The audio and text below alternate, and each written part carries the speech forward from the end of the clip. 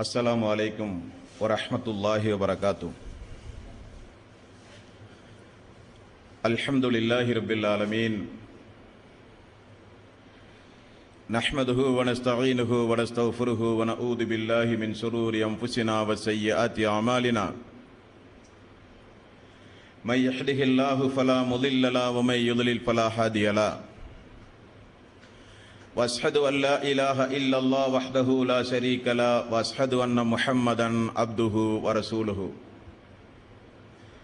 या अय्युहल्लज़ीना आमनुत्तकुल्लाह हक्क तुकातिही वला तमुतुन्न इल्ला व अंतुम मुस्लिमून। या अय्युहन्नासुत्तकू रब्बकुमुल्लज़ी खलक़कुम मिन नफ्सिन वाहिदा व खलक़ मिन्हा ज़ौजहा व बस्स मिन्हुमा रिजालन कसीरन व निसाअ वत्तकुल्लाहल्लज़ी तसाअलून बिही वल अर्हाम इन्नल्लाह काना अलैकुम रकीबा।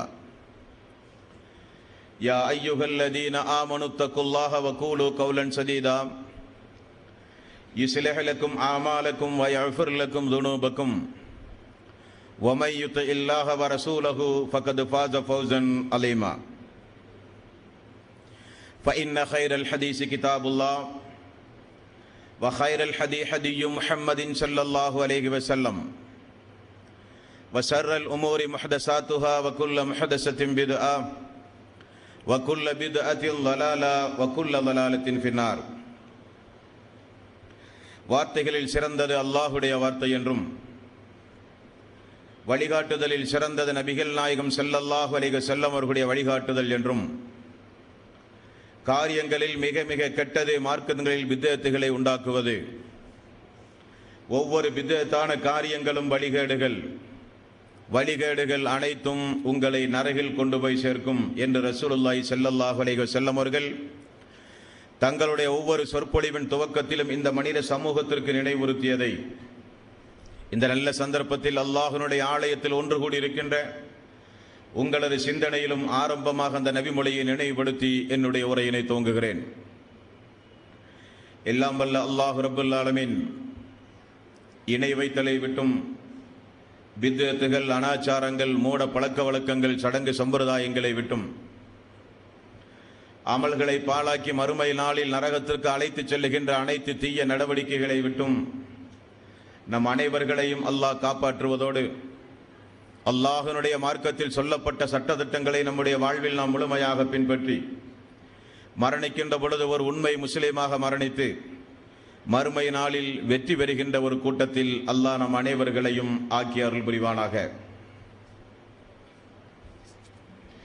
அன்பிற்கும் பாசத்திற்கும் உரிய சகோதரர்களே, தாய்மார்களே, பெரியோர்களே, அல்லாஹ்வினுடைய மாபெரும் கிருபையினால் இந்த புனிதமிக்க ரமலானுடைய மாதத்தை முன்னிட்டு அல்லாஹ்வினுடைய அருளுக்குரிய நேசர்கள்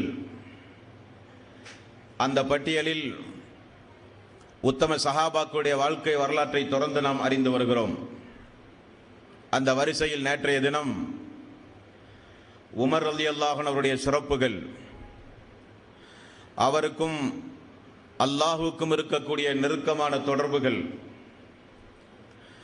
அவருடைய வாழ்க்கை வரலாறிலே இருந்து நாம் படிக்க வேண்டிய பாடங்கள், படிப்பினைகள், இவைகளையெல்லாம் ஓர் அளவுக்கு நேற்றைய தினம் அல்லாஹ்வினுடைய மாபெரும் கிருபையினால் நாம் எல்லாம் அறிந்து கொண்டோம்.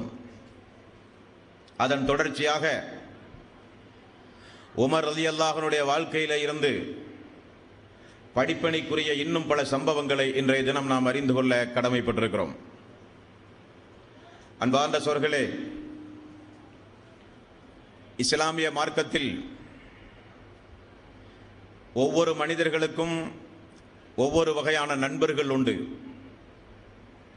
குடும்ப ரீதியான நண்பர்கள், வியாபார ரீதியான நண்பர்கள், சிறு பிராயத்திலிருந்தே பழகி வருகிற நெருக்கமான உற்ற நண்பர்கள், இப்படி பல நண்பர்கள் ஒவ்வொரு மனிதர்களுக்கும் இந்த மனித சமூகத்திலே உண்டு.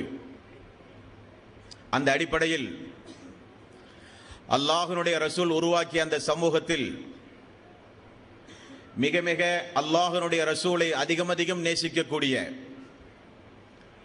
அல்லாஹ்வுடைய ரசூலுடைய நேசத்திற்காக வேண்டி தன்னுடைய உயிரையே அர்ப்பணிக்கக்கூடிய மனோபாவம் கொண்டவர்கள் அந்த உத்தம சஹாபாக்கள். அல்லாஹு தாலா அவனுடைய அருள்மறையாம் திருமறை குர்ஆனில் ஈசா அலைஹிஸ்ஸலாத்து வஸ்ஸலாம் அவர்களுக்கு எப்படி இந்த மார்க்கத்தை உயிர்ப்பிப்பதற்காக வேண்டி, இந்த மார்க்கத்தை மக்கள் மன்றத்திலே எடுத்துச் சொல்வதற்கும் பிரச்சாரம் செய்வதற்கும் மார்க்கத்திற்காக வேண்டி உழைப்பதற்காக வேண்டியும் அல்லாஹ் ஈசா அலைஹிஸ்ஸலாத்து வஸ்ஸலாம் அவர்களுக்கு எப்படி அல்லாஹ் முக்கியமான தோழமையை அல்லாஹ் கொடுத்திருந்தானோ, அதே போல ரசூலுல்லாஹி ஸல்லல்லாஹு அலைஹி வஸல்லம் அவர்களுக்கும் அல்லாஹ் கொடுத்த மிக முக்கியமான தோழமை தான் அந்த உத்தம சஹாபாக்கள். அல்லாஹ்வுடைய ரசூல் உமர் ரலியல்லாஹு அன்ஹு அவருடைய சிறப்பு அம்சங்களை குறித்து நிறைய அல்லாஹ்வுடைய ரசூல் இந்த மனித சமூகத்திற்கு எடுத்துச் சொல்லியிருக்கிறார்கள். அதில் ஒன்று, எந்த ஒரு நபித்தோழருக்கும் பயன்படுத்தாத ஒரு வாசகத்தை ரசூலுல்லாஹி ஸல்லல்லாஹு அலைஹி வஸல்லம் உமர் ரலியல்லாஹு அன்ஹு அவர்களுக்கு பயன்படுத்தியதை நாம் அறிந்து கொள்ள கடமைப்பட்டிருக்கிறோம். அது என்ன வாசகம் என்றால், நேற்றைய தினம் நாம் பார்த்தோம், உமருடைய நாவில் இருந்து கொண்டு அல்லாஹ் பேசுகிறான். உமருடைய பேச்செல்லாம் சத்தியமான பேச்சுக்கள். உமருடைய நாவசைந்து உமர் ஒரு விருப்பத்தை தெரிவித்தால் அது அல்லாஹ்வுடைய விருப்பமாக இருக்கிறது என்பதையெல்லாம் நேற்றைய தினம் நாம் பார்த்தோம். அந்த வரிசையில் ரசூலுல்லாஹி ஸல்லல்லாஹு அலைஹி வஸல்லம் உமர் ரலியல்லாஹு அன்ஹு அவர்களை பாராட்டி சொன்ன ஒரு சம்பவம் என்னவென்றால், எனக்கு பிறகு இந்த மனித சமூகத்தில் ஒரு நபி வருவதாக இருந்தால் அது இந்த உமராகத்தான் இருப்பார். ஆனால் நான் இறுதி நபி, எனக்கு பிறகு இனி நபி கிடையாது என்று ரசூலுல்லாஹி ஸல்லல்லாஹு அலைஹி வஸல்லம் அவர்கள் கூறினார்கள். எந்த அளவுக்கு அவருடைய தக்வா, எந்த அளவுக்கு அவருடைய ஈமான், எந்த அளவுக்கு அவர் பெற்ற அந்த ஹிதாயத்தை அவர் பாதுகாத்திருக்கிறார், எந்த அளவுக்கு இஹ்லாஸான இபாதத்துகள், இஸ்லாமிய மார்க்கத்தை ஏற்ற நாளிலிருந்து மரணிக்கின்ற காலம் வரை அவர் எடுத்து வைத்த ஒவ்வொரு எட்டிலும் ஒரு தூய்மை தன்மை, அவர் எடுத்து வைக்கிற ஒவ்வொரு எட்டிலும் அல்லாஹ்வுடைய திருப்பொருத்தம் இருந்த ஒரே காரணத்திற்காக வேண்டி உமர் ரலியல்லாஹு அன்ஹு அவர்களை பார்த்து ரசூலுல்லாஹி ஸல்லல்லாஹு அலைஹி வஸல்லம் அவர்கள் மனித சமூகத்திற்கு அறிமுகம் செய்த விதம், எனக்கு பிறகு இனி ஒரு தூதர் வருவதாக இருந்தால், நபி வருவதாக இருந்தால், அல்லாஹ்வுடைய தூதர்கள் வருவதாக இருந்தால் அது இந்த உமராகத்தான் இருப்பார். ஆனால் எனக்கு பிறகு தூதர்கள் கிடையாது, நான் இறுதி நபி என்று ரசூலுல்லாஹி ஸல்லல்லாஹு அலைஹி வஸல்லம் அவர்கள் கூறினார்கள் என்றால் அவருடைய மகத்துவத்தை, அவருடைய மேன்மையை இதற்கு மேல் சொல்வதற்கு வார்த்தை இல்லை என்பார்ந்த சொல்களே. காரணம் என்னவென்றால், எப்பொழுதும் உமர் ரலியல்லாஹு அன்ஹு அவர்கள் தன்னுடைய உள்ளத்தை குறித்து, தன்னுடைய எண்ணத்தை குறித்து, தன்னுடைய தக்வாவை குறித்து எப்பொழுதும் அதிகம் அஞ்சுகிறவராக இருந்தார்கள் உமர் ரலியல்லாஹு அன்ஹு அவர்கள். இந்த உரையினுடைய துவக்கத்தில் சொன்ன ஒரு சம்பவத்தை இந்த இடத்தில் மீண்டும் நான் உங்களுக்கு நினைவுபடுத்துகிறேன். ரசூலுல்லாஹி ஸல்லல்லாஹு அலைஹி வஸல்லம் இந்த உலகத்தை விட்டு மரணிக்கின்ற பொழுது மதீனாவில் எத்துணை வகையான முனாஃபிக்குகள் இருந்தார்கள் என்கிற ஒரு பட்டியலை ஹுதைபா ரலியல்லாஹு அன்ஹு அவர்களிடத்திலே ரசூலுல்லாஹி ஸல்லல்லாஹு அலைஹி வஸல்லம் கொடுத்து விட்டு மரணித்திருந்தார்கள்.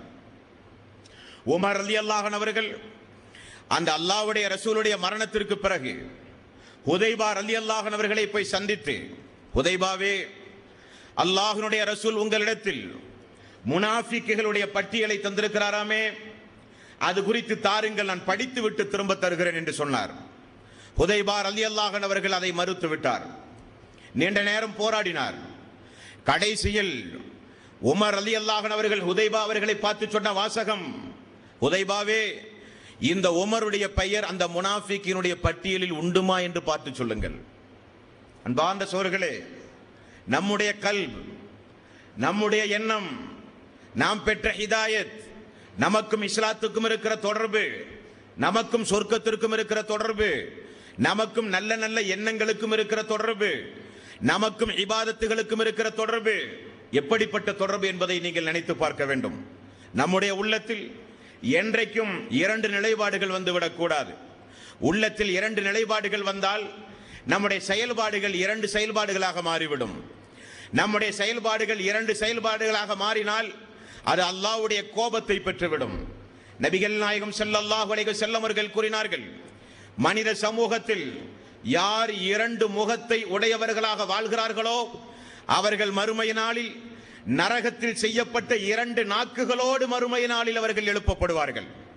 அந்த அளவுக்கு நிஃபாக் என்பது, முனாஃபிக்தனம் என்பது, நயவஞ்சகத்தனம் என்பது மூமின்களுடைய உள்ளத்தில் அறவே வந்துவிடக் கூடாது.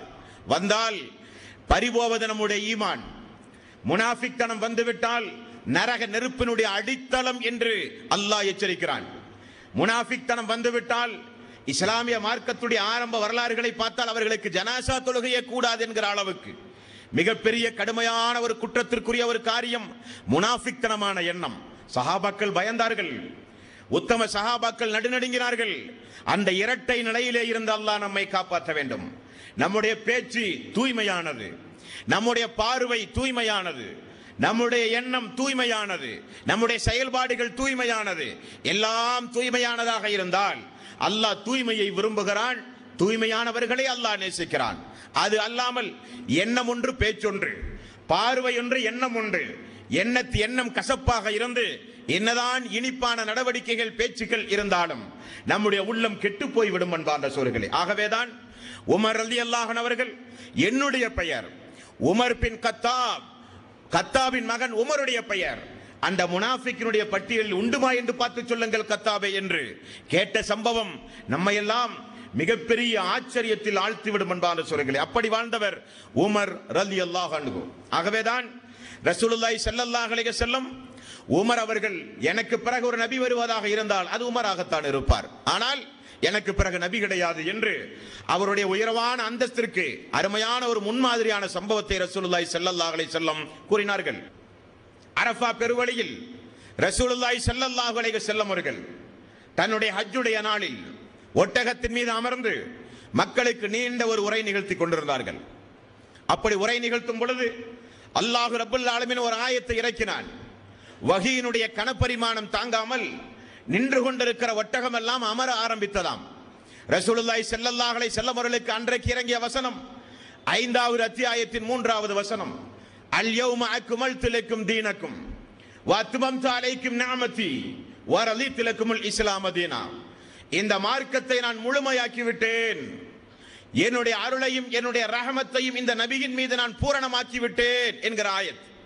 இந்த வசனம் இறங்கியவுடன் அரஃபா பெருவழியில் வெண்ணிற ஆடையோடு, இஹ்ராமுடைய ஆடையோடு, தல்பியா முழக்கத்தோடு, புழுதி படைந்த மேனியோடு அரஃபா பெருவழியில் ஒன்று கூடிய மக்கள் எல்லாம் ஒவ்வொரு சஹாபாக்களும் ஒவ்வொரு சஹாபாக்களை கட்டி பிரித்து ஆற தழுவி முத்தமிட்டு சந்தோஷம் அடைந்தார்கள். அல்லாஹ் இந்த தூதரின் மூலம் அல்லாஹ்வுடைய தீனை அல்லாஹ் முழுமையாக்கி விட்டானே, இந்த தூதரின் மூலம் அல்லாஹ்வுடைய தீனை அல்லாஹ் பரிபூரணமாக்கி விட்டானே, அல்லாஹ் தன்னுடைய அருளை தன்னுடைய ரஹமத்தை நாம் உயிரை விட மேலாக மதிக்கக்கூடிய ரசூலுல்லாஹி ஸல்லல்லாஹு அலைஹி வஸல்லம் அவர்களுக்கு அல்லாஹ் பூரணமாக வழங்கி விட்டானே என்று சஹாபாக்கள் எல்லாம் ஆற தழுவி சந்தோஷ மிகுதியால் எல்லோரும் மகிழ்ச்சி கடலில் இருந்த நேரம்.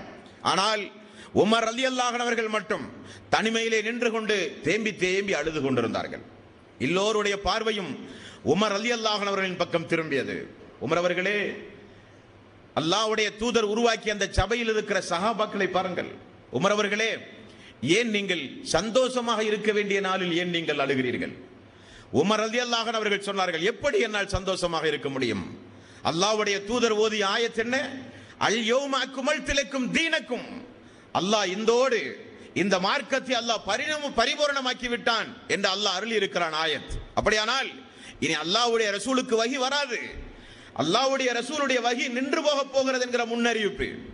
அல்லாஹ்வுடைய ரசூலுக்கு வஹி வந்து கொண்டிருந்தால் அல்லவா தினசரி அல்லாஹ்வுடைய ரசூல் நம்மிடத்தில் அல்லாஹ் இதை சொல்கிறான், அல்லாஹ் இதை கூடாது என்கிறான், அல்லாஹ் இதை உங்களிடத்திலே விரும்புகிறான், அல்லாஹ் உங்களை நேசிக்கிறான், அல்லாஹ் உங்களை சொர்க்கவாசி என்கிறான், அல்லாஹ்வுடைய அன்புக்குரியவர்களாக நீங்கள் மாறிவிட்டீர்கள் என்று இதோ ஜிப்ரீல் வந்து சொன்னார். இவைகளெல்லாம் இது எப்படி நடக்கும்?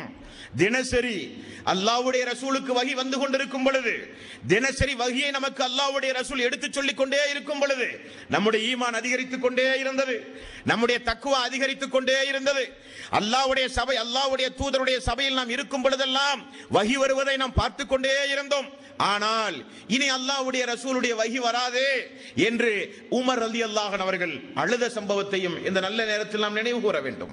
வஹியை நேசித்த மக்கள், இறை செய்தியை நேசித்த மக்கள், அல்லாஹ்வுடைய தூதருக்கு வருகிற வஹியின் மீது அளப்பெரிய பாசம் வைத்திருந்த மக்கள். இந்த வரிசையில் ஒரு சம்பவத்தை நான் நினைவு கூறுகிறேன். ஐம் என்று சொல்லப்படுகிற ஒரு பெண்மணி. இந்த ஐம் யார் என்றால், அப்துல்லா அவர்களுடைய காலத்தில் ரசூலுல்லாஹி ஸல்லல்லாஹு அலைஹி வஸல்லமுடைய தந்தை அப்துல்லா, அவருடைய தாயார் அன்றைய காலத்தில் அடிமையாக இருந்தவர். ரசூலுல்லாஹி ஸல்லல்லாஹு அலைஹி வஸல்லம் மரணித்த பிறகு, அல்லாஹ்வுடைய தூதருடைய தந்தை தாய் எல்லாம் மரணித்த பிறகு, பால்குடி தாயாக இருந்து, வளர்ப்பு தாயாக இருந்து, மிகப்பெரிய ஒரு பாசத்திற்குரிய அன்னையாக இருந்து உம்முல் ஐம் ரலியல்லாஹு அன்ஹா, வயது முதிர்ந்த அந்த மூதாட்டி ரசூலுல்லாஹி ஸல்லல்லாஹு அலைஹி வஸல்லம் அவர்களை வளர்த்தி ஆளாக்கினார்கள். அல்லாஹ்வுடைய ரசூல் மரணத்திற்கு பிறகு உமர் அவர்களும் அபூபக்கர் சித்திக் அவர்களும் எப்பொழுதும் இந்த உம்முல் ஐம் அவர்களை சந்தித்து வருவது வழக்கம். அல்லாஹ்வுடைய ரசூலுடைய மரணத்திற்கு பிறகு இந்த அம்மாவுடைய நடவடிக்கை எப்படி மாறியது என்றால், எப்பொழுது பார்த்தாலும் அழுகை. உமர் அவர்களும் அபூபக்கர் அவர்களும் ஒரு நாள் போய், அல்லாஹ்வுடைய ரசூலுடைய பிரிவு உங்களுக்கு மட்டும் துக்கம் அல்லவே, எங்களுக்கும் தானே. அல்லாஹ்வுடைய ரசூலுடைய மரணத்தை நினைத்தா தாயே நீங்கள் அழுகிறீர்கள். அந்த அம்மா சொன்ன பதில் என்ன தெரியுமா? அல்லாஹ்வுடைய ரசூலுடைய மரணம் எனக்கு ஒரு வருத்தத்திற்குரிய ஒரு காரியமாக இருந்தாலும் நான் அழுவது அதற்காக வேண்டிய அல்ல. அல்லாஹ்வுடைய ரசூல் உயிரோடு இருந்தால் அடிக்கடி வகி வரும், இறை செய்தி வரும், நமக்கு சொல்லுவார். பெண்களை அழைத்து சொல்லுவார், குடும்பங்களை அழைத்து சொல்லுவார், குழந்தைகளை அழைத்து சொல்லுவார். அந்த வகி நின்று போய்விட்டதே, தூதருடைய மரணத்தோடு அந்த வகி நின்று போய்விட்டதே என எண்ணி தவித்த தாய்மார்கள் அன்றைய சபையிலே இருந்தார்கள். அல்லாஹ்வுடைய ரசூலை வகியை நேசித்த மக்கள் அந்த மக்கள் சாதாரணப்பட்ட மக்கள் அல்ல. ஆகவேதான் ரலியல்லாஹு அன்ஹு வரது அன்ஹு, அல்லாஹ் அவர்களை பொருந்திக் கொண்டான், அவர்களும் அல்லாஹுவை பொருந்திக் கொண்டார்கள். இந்த 5வது அத்தியாயத்தின் 3வது வசனத்திற்கு மற்றும் ஒரு சிறப்பு பின்னணி என்னவென்றால், உமர் அவருடைய ஆட்சி காலத்தில் யூத ஒருவன் வந்தான். உமர் அவர்களே, உங்களுடைய வேதத்தில் ஒரு வசனம் உண்டு, அந்த வசனம் எங்களுடைய மூசாவுக்கு இறக்கி இருந்தால், எங்களுடைய இறை தூதர் அவர்களுக்கு இந்த வசனம் இறங்கி இருந்தால், உலகம் அழிகிற வரை அந்த நாளை நாங்கள் திருநாளாக, பெருநாளாக நாங்கள் கொண்டாடுவோம், திருவிழாவாக நாங்கள் கொண்டாடுவோம். உமர் ரலியல்லாஹு அன்ஹு அவர்கள் கேட்டார்கள், அப்படி என்ன ஒரு வசனம்? நீங்கள் உலகம் அழிகிற வரை நீங்கள் பெருநாளாக கொண்டாடுகிற வசனம் அப்படி என்ன? அதுதான் அல் யௌம அக்மல்து லக்கும் தீனக்கும், இன்றோடு இந்த மார்க்கத்தை பரிபூரணப்படுத்தி விட்டேன், முழுமையாக்கி விட்டேன் என்கிறானே அல்லாஹ். இந்த மார்க்கம் இந்த தூதரோடு முடிந்தது என்கிறானே அல்லாஹ். அது மூசா நபிக்கு இறக்கப்பட்டிருந்தால் உலகம் அழிகிற நாள் வரை அந்த நாளை நாங்கள் பெருநாளாக கொண்டாடி இருப்போம் என்று உமர் ரலியல்லாஹு அன்ஹு வந்து சொன்னார்கள். உமர் அவர்கள் சொன்னார்கள், ஆமாம், அந்த வசனம் எப்பொழுது இறங்கியது, எந்த நேரத்தில் இறங்கியது, எந்த நாளில் இறங்கியது என்பதை நான் நன்றாக அறிவேன். அது அரஃபா பெருவழியில் வைத்து ரசூலுல்லாஹி ஸல்லல்லாஹு அலைஹி வஸல்லம் அவர்களுக்கு இறங்கிய ஆயத் என்று உமர் அவர்கள் சொன்ன செய்தியும் இந்த அத்தியாயத்துடைய பின்னணியாக நீங்கள் மனதிலே பதிவு செய்து கொள்ள வேண்டும். இந்த இடத்தில் இன்னொரு விஷயத்தையும் நீங்கள் தெரிந்து கொள்ள வேண்டும். எதற்கெடுத்தாலும் விழாக்கள் கொண்டாடுவது, எதற்கெடுத்தாலும் அந்த நாளை ஒரு திருவிழாவாக கொண்டாடுவது யூத நசாராக்களுடைய பழக்கம். ஆகவேதான் ஈசா அலைஹிஸ்ஸலாத்து வஸ்ஸலாம் அவர்கள் பிறந்த நாளை ஒரு திருவிழாவாக கொண்டாடுகிற ஒரு மனோப்பாங்கு அவர்களிடத்தில் உண்டு. அது இஸ்லாமிய சமூகத்தை எந்த வகையிலும் தொற்றிவிடக் கூடாது. அது ஒரு மோசமான ஒரு நோய். நமக்கு இருக்கிற பெருநாள் ரமலானுடைய மாதத்திற்கு பிறகு ஷவ்வால் 1 நோக்கப்படுகிற ஒரு பெருநாள், அரஃபா தினத்திற்கு பிறகு ஹஜ் பெருநாள் 1, 2 திருவிழாக்கள், 2 பெருநாட்கள் முஸ்லிம்களுக்கு ரசூலுல்லாஹி ஸல்லல்லாஹு அலைஹி வஸல்லம் கட்டாய கடமையாக்கினார்களே தவிர, அதை விடுத்து அல்லாஹ்வுடைய ரசூலுடைய பிறந்த தின விழாவை கொண்டாடுகிற ஒரு காரியம் இஸ்லாமிய சமூகத்திலே உண்டு. திருவிழாக்கள் கொண்டாடுவது, பெருநாட்கள் கொண்டாடுவது அது நம்முடைய கலாச்சாரம் அல்ல, அது பிரமணத்தவர்களுடைய கலாச்சாரம் என்பதையும் இந்த நல்ல நேரத்தில் உங்களுடைய சிந்தனையில் நான் பதிவு செய்து கொள்ள கடமைப்பட்டிருக்கிறேன். அடுத்து, இந்த உமர் ரலியல்லாஹு அன்ஹு அவர்கள் தன்னுடைய ஆயுள் காலத்தில் மார்க்க சம்பந்தப்பட்ட விவகாரங்களோடு எந்த அளவுக்கு தொடர்புடையவராக இருந்தார், எந்த அளவுக்கு மக்களுக்கு தெளிவுபடுத்தக்கூடியவராக இருந்தார் என்பதையும் அவருடைய வாழ்க்கை வரலாற்றிலே நாம் படித்து பார்க்க கடமைப்பட்டிருக்கிறோம். சூரத்து நஹ்ல் என்று சொல்லப்படுகிற ஒரு அத்தியாயம். இந்த அத்தியாயத்தை ஒரு நாள் ஜுமாவுடைய மெம்பர் படியில் நின்று கொண்டு மக்களுக்கு ஓதிக்கொண்டிருக்கிறார்கள். உமர் ரலியல்லாஹு அன்ஹு அவர்கள் சஜிதாவுடைய வசனம் வந்தது. மெம்பர் படியிலே இருந்து கீழே இறங்கி சஜிதா செய்தார். எல்லா மக்களும் அவரோடு சேர்ந்து சஜிதா செய்தார்கள். அடுத்த ஜுமாவுடைய நாள் வந்தது. மக்களுக்கு ஒரு சட்ட பிரச்சனை விளக்குகிறார் பாருங்கள். அடுத்த ஜுமாவுடைய மற்றும் ஒரு நாள் வந்தது. அந்த ஜுமாவுடைய நாளில் மீண்டும் ஒரு சஜிதாவுடைய ஆயத்தை ஓதி சஜிதா செய்யாமல் ஜுமாவுடைய உரையை முடித்து திரும்ப சென்றார். மக்கள் எல்லாம் கேட்டார்கள், ஏன் சஜிதா செய்யவில்லை, சஜிதாவுடைய வசனங்களை ஓதினீர்களே. உமர் ரலியல்லாஹு அன்ஹு அவர்கள் சொன்ன பதில், சஜ்தாவுடைய வசனங்களை ஓத கேட்டாலோ நீங்கள் ஓதினாலோ சஜ்தா செய்தால் நன்மை, செய்யாவிட்டால் குற்றமில்லை என்பதை உங்களுக்கு தெளிவுபடுத்தவே நான் அப்படி நடந்தேன் என்றார்கள். மக்களுக்கு மார்க்க விளக்கத்தை, மக்களுக்கு மார்க்க அறிவை மிக மிக நுண்ணியமாக நுணுக்கமாக போதித்தவர் உமர் ரலியல்லாஹு அன்ஹு அவர்கள். ஒரு நாள் அல்லாஹ்வுடைய பள்ளி மஸ்ஜிது நபவிக்குள் இரண்டு தோழர்கள் இஸ்லாமியர்களான இரண்டு தோழர்கள் சப்தமிட்டு பேசிக் கொண்டிருக்கிறார்கள். உமர் ரலியல்லாஹு அன்ஹு அவர்கள் தொழுகை முடித்தவுடன் அந்த இரண்டு பேரையும் என்னிடத்தில் அழைத்து வாருங்கள் என்று கட்டளை பிறப்பித்தார். அந்த இரண்டு பேரும் வந்தார்கள். நீங்கள் யார்? அல்லாஹ்வுடைய ரசூலில் உருவாக்கிய பள்ளி, அது அல்லாஹ்வுடைய வீடு, அதற்கென்று ஒரு கண்ணியம் உண்டு. அந்த அல்லாஹ்வுடைய வீட்டில் குரலை உயர்த்தி சத்தம் போட்டு நீங்கள் யார் என்று கேட்டார்கள். அவர் சொல்கிறார், நாங்கள் தாயிஃபிலிருந்து வந்த மக்கள், வெளியூரிலிருந்து வந்தனால் இது உங்களுக்கு முதல் எச்சரிக்கையாக நான் விடுகிறேன். பள்ளிவாயல் என்பது நம்மவர்களால் புனிதத்தன்மை பேணப்பட வேண்டும். நாம் பேணாமல் அந்த புனிதத்தன்மை வேறு யார் பேணுவது? அது என்ன வீடா அல்லது அலுவலகமா? அது அல்லாஹ்வுடைய வீடு. அல்லாஹ்வுடைய வீட்டில் மலக்குமார்கள் வருகை இருந்து போகிற ஒரு வீடு, அல்லாஹ்வை வணங்குகிற ஒரு இடம். தொழும் பொழுது அவர்களுக்கு இடையூறாக சத்தம் போட்டு திருக்குரானை கூட பள்ளியில் அமர்ந்து கொண்டு பேசக்கூடாது, ஓதக்கூடாது. அப்படி இருக்கிற அந்த புனிதத்தன்மைக்குரிய அந்த இடத்தில், ஆலயத்தில் சப்தம் போட்டு குரலை உயர்த்தி இனி எந்த வகையிலும் நீங்கள் பேசக்கூடாது என்று கண்டித்தார்கள் உமர் ரலியல்லாஹு அன்ஹு அவர்கள் என்று பார்க்கிறோம். அதே போல உமர் ரலியல்லாஹு அன்ஹு அவர்கள் எந்த அளவுக்கு இந்த இஸ்லாமிய பிரச்சாரத்தில், இஸ்லாமிய அழைப்பு பணியில் எந்த அளவுக்கு ஆர்வமுடையவராக இருந்தார்கள் என்று பாருங்கள். உமர் அவர்களை பொறுத்த வரையில் ஹிப்ரு மொழியை நன்கு அறிந்திருந்த ஒரு நபி தோழர். அன்றைக்கு இருந்த பழைய வேதங்கள் எல்லாம் ஹிப்ரு மொழியிலே தான் இருந்தது. ரசூலுல்லாஹி ஸல்லல்லாஹு அலைஹி வஸல்லம் அவர்களுக்கு வஹி வந்த பொழுது அந்த வஹி செய்தியை கேட்டு பயந்து போய் இருக்கிற சமயத்தில் கதீஜா ரலியல்லாஹு அன்ஹா அவர்கள் வரக்கா பின் நௌஃப் என்கிற ஒரு தோழரிடத்தில் அழைத்து வந்தார். இந்த வரக்கா பின் நௌஃப் யார் என்றால் அவரும் ஹிப்ரு மொழியை அறிந்தவர். அதே போல ஹிப்ரு மொழியை நன்கு பேசுவதற்கு, படிப்பதற்கு, எழுதுவதற்கு அறிந்தவர் உமர் ரலியல்லாஹு அன்ஹு அவர்கள். எல்லாம் ஹிஜ்ரத் சென்று மதீனா போய் பார்த்தால் மதீனாவிலே யூதர்கள் அதிகம், மதீனாவிலே மதகுருமார்கள் அதிகம், மதீனாவிலே ஹிப்ரு மொழியினுடைய வேதத்தை கையில் வைத்திருக்கிற மார்க்க உலமாக்கள் அதிகம். எப்பொழுது பார்த்தாலும் அவர்களோடு சென்று அமர்ந்து அவர்களுக்கு இஸ்லாத்தை எடுத்துச் சொல்வது வழக்கமுடையவராக இருந்தார் உமர் ரலியல்லாஹு அன்ஹு அவர்கள். அப்படி அந்த யூதர்களோடு, அந்த கிறிஸ்தவர்களோடு, யூத பாதிரிமார்களோடு ஒரு நாள் உமர் ரலியல்லாஹு அன்ஹு அவர்கள் பேசிக் கொண்டிருந்தார்கள். அப்பொழுது அந்த வழியாக ரசூலுல்லாஹி ஸல்லல்லாஹு அலைஹி வஸல்லம் கடந்து செல்கிறார்கள். உமர் ரலியல்லாஹு அன்ஹு அவர்கள் அந்த யூத தலைவர்களை பார்த்து கேட்டார்கள், உங்களுக்கு வேதம் உண்டுமா? உண்டு. நீங்கள் அல்லாஹ்வை நம்புகிறீர்களா? நம்புகிறோம். நீங்கள் நம்புகின்ற அல்லாஹ்வின் மீது சத்தியமாக சொல்லுங்கள். நீங்கள் நம்புகின்ற அல்லாஹ் வழங்கிய அந்த வேதத்தின் மீது உண்மையாளர்களாக இருந்தால், நீங்கள் உண்மை பேசக்கூடியவர்களாக இருந்தால் நீங்கள் சொல்லுங்கள். இப்பொழுது இங்கே நம்மை கடந்து சென்றவர் உண்மையிலே யார் என்று கேட்டார்கள். உங்களுடைய வேதத்தில் அவரை பற்றி சொல்லப்பட்டிருக்கிறதா என்று சொன்னார்கள். அவரை குறித்து எங்களுடைய வேதத்தில் தெளிவாக சொல்லப்பட்டிருக்கிறது. அப்ப அவர் யார்? அவர் அல்லாஹ்வுடைய ரசூல் முஹம்மது நபி ஸல்லல்லாஹு அலைஹி வஸல்லம். யூதர்கள் சொன்னார்கள், உங்களுக்கு நாசம் உண்டாகட்டும் யூதர்களே, பிறகு ஏன் அவரை நீங்கள் எதிர்க்கிறீர்கள்?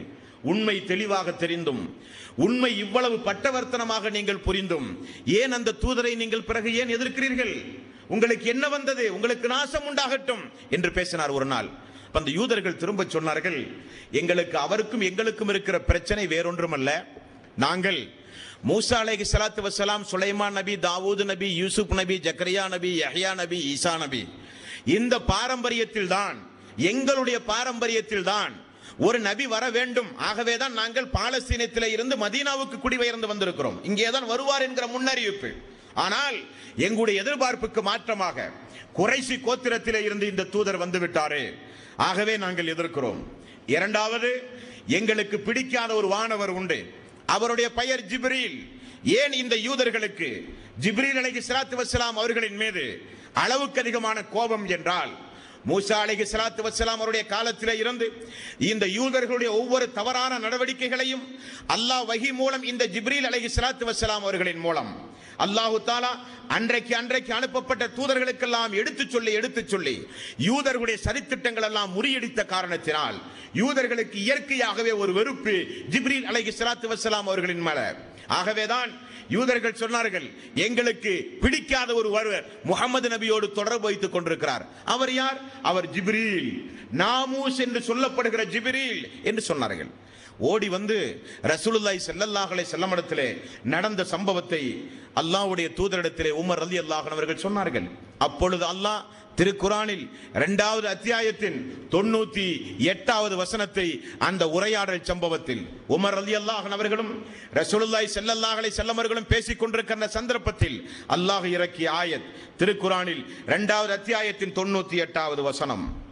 மன் கான அதுவன் லில்லாஹி வ மலாயிகத்திஹி வ ருசுலிஹி வ ஜிப்ரீல வ மீகால ஃபஇன்னல்லாஹ அதுவன் லில் காஃபிரின்.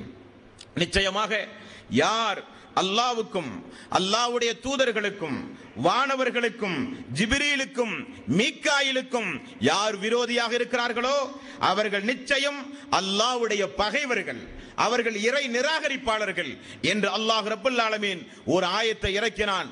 அத்தோடு உமர் ரலியல்லாஹு அன்ஹு அவர்கள் இந்த யூதர்கள் எல்லாம் தெரியாதவர்கள் அல்ல, அறியாதவர்கள் அல்ல, இவர்கள் நிச்சயம் தெரிந்து கொண்டே இந்த மார்க்கத்திற்கு விரோதிகளாக இருக்கிறார்கள் என்பதை புரிந்து கொண்டார்கள். ஒரு நாள் இவர்கள் எல்லாம் சேர்ந்து உமர் ரலியல்லாஹு அன்ஹு அவர்களுக்கு ஹிப்ரு மொழியில் இருக்கிற ஒரு வேதத்தை கையிலே கொடுத்து, இதுவும் வேதம்தான், இதுவும் ஒரு தூதருக்கு இறக்கப்பட்டதுதான் என்று கொடுத்தார்கள். படித்து பார்த்தார், நல்ல நல்ல செய்திகள் உண்மையிலேயே இடம் பெற்றிருந்தது. அதை எடுத்துக்கொண்டு வந்து அபூபக்கர் சித்திக் அவர்களும் ரசூலுல்லாஹி ஸல்லல்லாஹு அலைஹி வஸல்லம் அவர்களும் இருந்து கொண்டிருக்கிற அந்த சபையில் அந்த பட்டோலையை கொண்டு வந்து நீட்டினார். அல்லாஹ்வுடைய ரசூலே, ஹிப்ரு மொழியில் இருக்கிற மூசாவுக்கு இறக்கப்பட்ட ஹிப்ரு மொழியில் இருக்கிற வேதத்தினுடைய ஒரு பிரதியா ரசூலல்லாஹ் என்றார்கள். அல்லாஹ்வுடைய ரசூலுக்கு விருப்பமில்லை பார்க்க, முகத்தை திருப்பி விட்டார். முகத்தை திருப்பியவுடன் உமர் ரலியல்லாஹு அன்ஹு அவர்கள் அதை வாசிக்க ஆரம்பிக்கிறார். உடனே அபூபக்கர் சித்திக் ரலியல்லாஹு அன்ஹு அவர்கள், கத்தாபின் மகன் உமர் அவர்களே, அல்லாஹ்வுடைய ரசூலுடைய முகத்தை பாருங்கள் என்று சொன்னார்.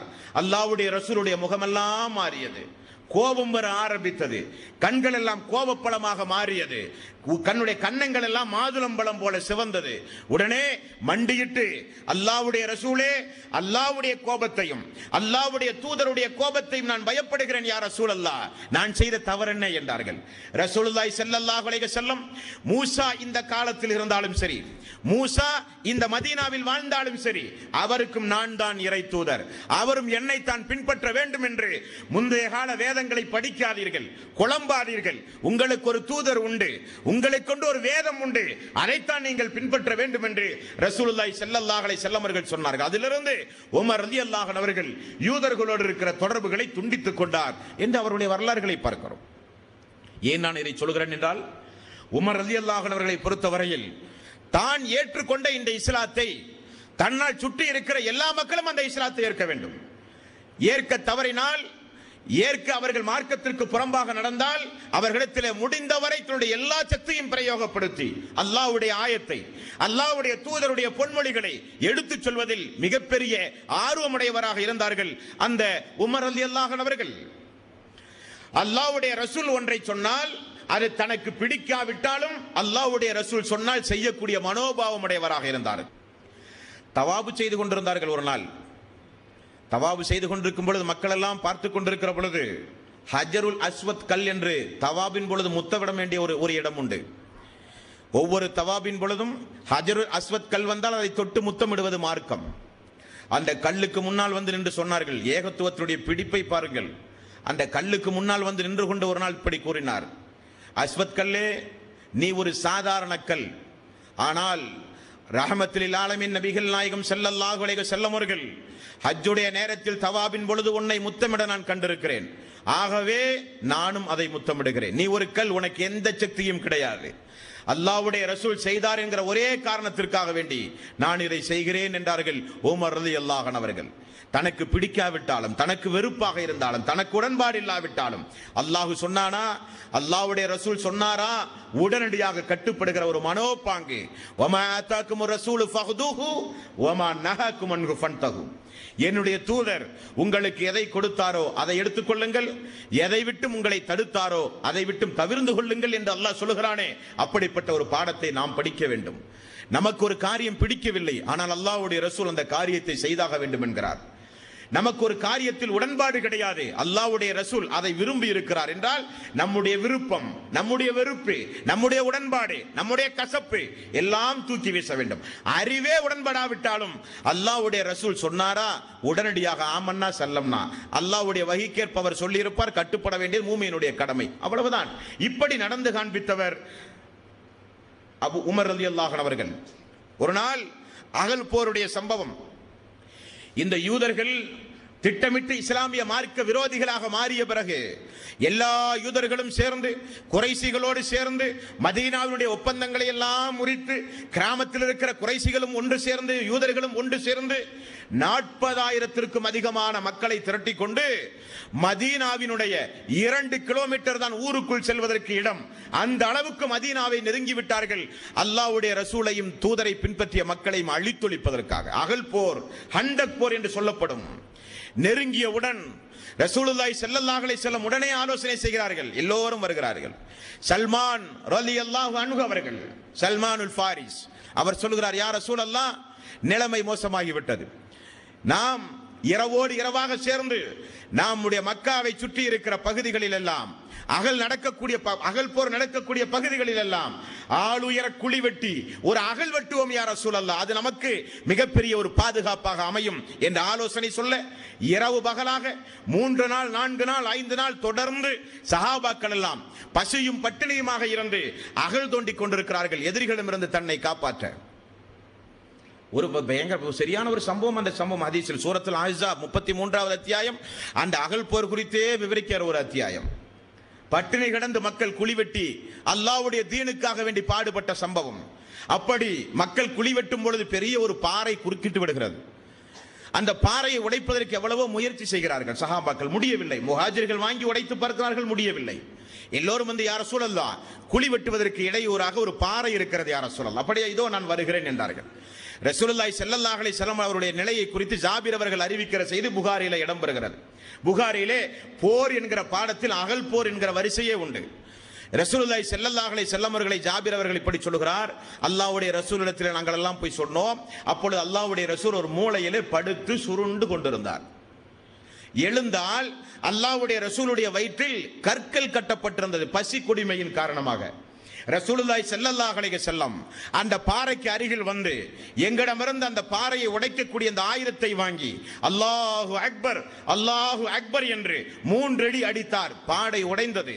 ரசூலுல்லாஹி ஸல்லல்லாஹு அலைஹி வஸல்லம் கையை உயர்த்தி அந்த பாறையை அடிக்கிற நேரத்தில் அல்லாஹ்வுடைய ரசூலுடைய வயிற்றை நான் பார்த்தேன், கற்கள் கட்டப்பட்டிருந்தது. என்னால் தாங்க முடியவில்லை. ஜாபிர் ரலியல்லாஹு அன்ஹு அவர்கள் சொன்னார்கள், நான் அல்லாஹ்வுடைய ரசூலே, இங்கேயே இருங்கள், நான் எனது வீடு வரை சென்று வர எனக்கு அனுமதி தாருங்கள் என்றார். போய் வா என்றார். ஜாபிர் ரலியல்லாஹு அன்ஹு அவர்கள் ஓடி போய் தன்னுடைய மனைவியிடத்தில் அல்லாஹ்வுடைய ரசூலுடைய கோலம் இப்படி இருப்பதை நான் கண்டேன், என்னால் முடியவில்லை, நம்முடைய வீட்டில் என்ன உண்டு என்றார். ஒரு ஆடு வளர்ந்து கொண்டிருக்கிறது, சிறிது கோதுமை உண்டு என்றார்கள். உடனே கோதுமையை ஆட்டை அறுத்து விருந்துக்கு ஏற்பாடு செய், அல்லாஹ்வுடைய தூதரோடு 2-3 பேரை நான் அழைத்து வந்து தூதருக்கு நாம் இந்த நாளில் விருந்து கொடுப்போம் என்றார்கள். ரசூலுல்லாஹி ஸல்லல்லாஹு அலைஹி வஸல்லம் அவர்களுக்கு உணவெல்லாம் ரெடியான பிறகு ஜாபிர் அவர்கள் வந்து சொன்னார்கள், ரசூலுல்லாஹி ஸல்லல்லாஹு அலைஹி வஸல்லம், முஹாஜிர்களே அன்சாரிகளே எல்லோரும் வாருங்கள், ஜாபிர் வீட்டில் விருந்துண்டு என்றார். ஜாபிர் அவர்கள் பயந்து போனார். 3 பேருக்கு இருக்கிற விருந்து என்று சொன்னோம், ஆனால் எல்லோரையும் அல்லாஹ்வுடைய ரசூல் அழைக்கிறாரே. ரசூலுல்லாஹி ஸல்லல்லாஹு அலைஹி வஸல்லம் ஜாபிர் இடத்திலே சொன்னார், அந்த கறி, அந்த ஆட்டினுடைய இறைச்சி வெந்து கொண்டிருக்கிற அந்த மூடியை நீங்கள் திறக்காதீர்கள், நான் வந்து திறக்கிறேன் என்றார்கள். எல்லா சஹாபாக்களும் வந்தார்கள், அமர்ந்தார்கள். இடம் பற்றாக்குறை அளவு ஏறும் அளவுக்கு அமர்ந்தார்கள். ரசூலுல்லாஹி ஸல்லல்லாஹு அலைஹி வஸல்லம் மூடியை திறந்து ஒவ்வொரு நபர்களுக்கும் எடுத்து எடுத்து எடுத்து எடுத்து கொடுத்தார்கள். அன்றைக்கு அல்லாஹ்வுடைய மிகப்பெரிய ஒரு அற்புதம், அந்த பர்க்கத் அந்த உணவிலே இருந்தது. எல்லோரும் உண்டார்கள், எல்லோரும் சேமித்து வைத்தார்கள். இறுதியில் ரசூலுல்லாஹி ஸல்லல்லாஹு அலைஹி வஸல்லம் அவர்களும் உண்டு. ஜாபிருடைய குடும்பத்தை பார்த்து சொன்னார்கள், மீதம் இருப்பதை நீங்களும் உண்ணுங்கள் என்று சொல்லுகிற ஒரு கராமத் சம்பவம் அதுவல்ல. அகல் போர் தோண்டிக் கொண்டு எதிரிகளை சமாளித்துக் கொண்டிருக்கிற அந்த நேரத்தில் ரசூலுல்லாஹி ஸல்லல்லாஹு அலைஹி வஸல்லம் அவர்களையும் உத்தம சஹாபாக்களையும் தொழக்கூட விடாத அளவுக்கு ஒரு நெருக்கடியான ஒரு சூழ்நிலை உருவாகிறது. அப்பொழுது உமர் ரலியல்லாஹு அன்ஹு அவர்கள் மஹரிபுடைய நேரத்தில் ரசூலுல்லாஹி ஸல்லல்லாஹு அலைஹி வஸல்லம் வந்து பார்த்து சொன்னார்கள், யா ரசூலல்லாஹ், என்னுடைய அஸருடைய தொழுகை போய்விட்டது யா ரசூலல்லாஹ், இந்த இறை நிராகரிப்பாளர்கள் என்னுடைய தொழுகையை பாழ்படுத்தி விட்டார்கள் யா ரசூலல்லாஹ் என்றார்கள். ரசூலுல்லாஹி ஸல்லல்லாஹு அலைஹி வஸல்லம் அவர்கள் சொன்னார்கள், எனக்கும் அது என்பதுதான் நிலைமை. அல்லாஹ்வுடைய ரசூல் சொன்னார்கள், இந்த இறை நிராகரிப்பாளர்களுடைய வயிறுகளையும் கபறுகளையும் அல்லாஹ் நரக நெருப்பை கொண்டு நிரப்புவானாக, நம்முடைய தொழுகையை பாழ்படித்து விட்டார்களே என்று ரசூலுல்லாஹி ஸல்லல்லாஹு அலைஹி வஸல்லம் அவர்கள் சொன்னார்கள். அதற்கு பிறகு அல்லாஹ் நீங்கள் போரில் இருந்தாலும் தொழுதாக வேண்டும் என்று அல்லாஹ் சட்டம் பிறப்பித்தான். அது வேறு விஷயம். இந்த இடத்தில் உள்ள ஒரு காரியத்தை பாருங்கள். உயிர் போய் விடுமோ என்கிற ஒரு பயம், விட்டால் ஊருக்குள் புகுந்து ஊரையே அழித்து விடுவார்கள் எதிரிகளுடைய பட்டாளம். நின்று கொண்டிருக்கிற பொழுது உமர் அவர்களுக்கு இருக்கிற கவலை, யார சூழல்லாம் அஸ்ர் தொழுகை போய்விட்டதை யார சூழல்லாம், என்ன செய்வது யார சூழல்லாம், உமர் அவருடைய கவலை. என்ன காரணம்? ரசூலுல்லாஹி ஸல்லல்லாஹு அலைஹி வஸல்லம் அவர்கள் கூறினார்கள், யார் ஒருவர் அஸருடைய தொழுகையை விட்டு விட்டாரோ அவர் தன்னுடைய குடும்பம், தன்னுடைய செல்வம், இந்த உலகத்தில் இருக்கிற அவருடைய அனைத்து உடைமைகளையும் அவர் இழந்தவரை போல் ஆவார் என்று ரசூலுல்லாஹி ஸல்லல்லாஹு அலைஹி வஸல்லம் அவர்கள் கூறினார்கள். ஒவ்வொரு தொழுகைக்கும் ஒவ்வொரு சிறப்புண்டு. ஃபஜ்ருடைய தொழுகை, இஷாவுடைய தொழுகை முனாஃபிக்குகளுக்கு பாரமாக இருக்கும். ரசூலுல்லாஹி ஸல்லல்லாஹு அலைஹி வஸல்லம் அவர்கள் சொன்னார்கள், ஃபஜ்ருடைய தொழுகை உங்களுக்கு சாட்சியாக அமையும் என்றார்கள். ஒவ்வொரு நேர தொழுகைக்கும் ஒவ்வொரு சிறப்பு உண்டு. அதில் அஸருடைய தொழுகை முக்கியத்துவம் வாய்ந்தது. யார் ஒருவர் அஸருடைய தொழுகையை விட்டு விடுகிறாரோ அவர் தான் அனைத்தையும் இழந்தவனைப் போல, போண்டியானவன், திவாலானவனைப் போல அவன் மாறிவிடுவான் என்று ரசூலுல்லாஹி ஸல்லல்லாஹு அலைஹி வஸல்லம் எச்சரித்திருக்கிறார்கள். அன்பார்ந்த சகோதரர்களே, ஆகவே நாம் தொழுகையில் அதிகம் கவனமுடையவர்களாக நாம் ஒவ்வொருவரும் இருக்க வேண்டும். அடுத்தது, நபிகள் நாயகம் ஸல்லல்லாஹு அலைஹி வஸல்லம் காலத்தில் நடந்த ஒரு சம்பவம். மக்காவை அல்லாஹ்வுடைய ரசூல் வெற்றி கொள்ளப் போகிறார். அதற்குரிய ஆலோசனை நடந்து கொண்டிருக்கிறது. இந்த ஆலோசனை கூட்டத்தில் ஒரு நபித்தோழர் இருந்தார். அவருடைய பெயர் ஹாத்திப் என்று சொல்லப்படுகிற ஒரு நபித்தோழர். இந்த நபித்தோழர் தன்னுடைய குடும்பத்தாருக்கு மக்காவிற்கு நாட்டினுடைய ரகசியம் பாதுகாக்கப்பட வேண்டும், அது நாட்டினுடைய மரபு நியதி. அல்லாஹ்வுடைய ரசூலோடு பேசுகிற சபையில் அமர்ந்து கொண்டு ஹாத்திப் என்கிற ஒரு நபித்தோழர் அவருடைய குடும்பத்தாருக்கு, மக்காவில் இருக்கிற அவருடைய உறவினர்களுக்கு, குடும்பத்தார்களுக்கு ஒரு தபாலை எழுதி ஒரு பெண்ணிடத்திலே கொடுத்து, ரசூலுல்லாஹி ஸல்லல்லாஹு அலைஹி வஸல்லம் மிகப்பெரிய ஒரு படையை தயார்படுத்தி கொண்டிருக்கிறார்கள் மக்காவை வெற்றி கொள்ள வர, நீங்கள் எல்லாம் இஸ்லாத்தின் பால் இணையுங்கள், அல்லது நீங்கள் எல்லாம் அது குறித்து ஒரு பாதுகாப்பு ஏற்பாடுகளை செய்து கொள்ளுங்கள் என்று தன்னுடைய உறவினர்களுக்கு, தன்னுடைய நெருங்கிய உறவினர்களுக்கு ஒரு முன்கூட்டி அந்த செய்தியை சொல்லிவிடுகிறார். ஒரு நாட்டு விரோத செயலில் ஈடுபடுகிறார். அல்லாஹ்வுடைய ரசூலுக்கு அல்லாஹ் வஹி மூலம் அறிவித்து விட்டான். உடனே அல்லாஹ்வுடைய ரசூல் அலி ரலியல்லாஹு அன்ஹு அவர்களை அழைத்து, வேகமாக குதிரையை ஓட்டுகிற மீண்டும் 2 சஹாபாக்களை அழைத்து, நீங்கள் 3 பேரும் இந்த இடத்தில் இருக்கிற ஒரு பெண்ணை வளைத்து பிடியுங்கள், அந்த பெண்ணிடத்தில் ஒரு தகவல் இருக்கிறதை வாங்குங்கள் என்றார்கள். 3 பேரும் பறந்தார்கள், குறுக்கிட்டார்கள் அந்த பெண்ணை. அந்த பெண்ணிடத்தில் போய் கேட்டார்கள், உள்ளத்தில் இருக்கிற அந்த பட்டோலையை தா, என்னிடத்தில் ஒன்றுமில்லை என்றால், இல்லாவிட்டால் நாங்கள் கடுமையாக உன்னை பரிசோதிக்க நேரிடும் என்று எச்சரித்தார்கள். கொடுக்கப்பட்டதை கொண்டு வந்தார்கள். பார்த்தால் ஹாத்திப் அவர்கள் எழுதிய சம்பவம். ரசூலுல்லாஹி ஸல்லல்லாஹு அலைஹி வஸல்லம் ஹாத்திப் அவர்களை அழைத்தார்கள். ஹாத்திபே, வாருங்கள், ஏன் இந்த காரியத்தை செய்தீர்கள்? யா ரசூலல்லாஹ், நான் இஸ்லாத்தை நேசிக்கிறேன், அல்லாஹ்வையும் அல்லாஹ்வுடைய ரசூலையும் நான் நேசிக்கிறேன். மார்க்கத்திற்கு புறம்பாக இறை நிராகரிப்பான எந்த காரியத்தையும் நான் அல்லாஹ் மீது சத்தியமாக நான் செய்ய மாட்டேன். யா ரசூலல்லாஹ், நான் ஏன் இந்த காரியத்தை செய்தேன் என்றால், நான் மக்காவில் வாழ்கிற காலத்தில் குறைஷிகள் என்னுடைய உறவினர்கள், எனக்கு உறவினர்கள் யாரும் கிடையாது. குறைஷிகள் எல்லாம் எனக்கு பெரிய அளவில் உபகாரம் செய்தார்கள். அவர்களுக்கு நீங்கள் மக்காவை போர் தொடுக்கும் பொழுது ஏதாவது ஒரு அசம்பாவிதம் அவர்களுக்கு நேருமே என்பதற்காக வேண்டி ஒரு நன்றி கடனாக இந்த செய்தியை சொன்னேன் யா ரசூலல்லாஹ் என்றார்கள். ரசூலுல்லாஹி ஸல்லல்லாஹு அலைஹி வஸல்லம் அந்த ஹாத்திப் ரலியல்லாஹு அன்ஹு அவர்களை பார்த்து, என்னதான் இருந்தாலும் இந்த காரியத்தை இப்படி நீங்கள் செய்திருக்க கூடாது என்றார்கள். உமர் ரலியல்லாஹு அன்ஹு அவர்கள், அல்லாஹ்வுடைய ரசூலே, அல்லாஹ்வுக்கும் அல்லாஹ்வுடைய தூதருக்கும் இறை விசுவாசிகளுக்கும் இவர் விரோதமாக செயல்பட்டு விட்டார், நாட்டினுடைய ரகசியத்தை அவர் வெளிப்படுத்தி விட்டார், ஆகவே அவரை கொல்ல வேண்டும் யா ரசூலல்லாஹ், என்னிடத்தில் தாருங்கள் என்று விடாப்பிடியாக நிற்கிறார்கள். ரசூலுல்லாஹி ஸல்லல்லாஹு அலைஹி வஸல்லம், அமருங்கள், உமர் அவர்களே அமருங்கள். இவர் யார் என்றால், இவர் பத்ர் போரில் கலந்து கொண்ட ஒரு நபித்தோழர். இவர் முன்பின் பாவங்கள் எல்லாம் மன்னிக்கப்பட்ட ஒரு நபித்தோழர், அமருங்கள் என்கிறார்கள். மீண்டும் உமர் ரலியல்லாஹு அன்ஹு அவர்கள், அல்லாஹ்வுடைய ரசூலே, நமக்கு மார்க்கம் தான் முக்கியம், நமக்கு அல்லாஹ்வுடைய தீன் தான் நமக்கு முக்கியம், நமக்கு நம்முடைய உறவினர்கள் முக்கியம் அல்ல, நான் அவரை கொல்லாமல் விட மாட்டேன் என்கிறார்கள். ரசூலுல்லாஹி ஸல்லல்லாஹு அலைஹி வஸல்லம், உமர் அவர்களே, உங்களுக்கு ஒன்று தெரியுமா?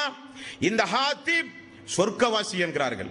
உடனே உமர் ரலியல்லாஹு அன்ஹு அவர்கள் பயந்து போய் வாளை கையில போட்டு, அல்லாஹு அக்பர், அல்லாஹ்வின் மீது சத்தியமாக யா ரசூலல்லாஹ், அல்லாஹுவும் அல்லாஹ்வுடைய ரசூலுமாகிய நீங்களே அந்த ஹாத்திபை குறித்து நன்கு அறிந்தவர்கள்,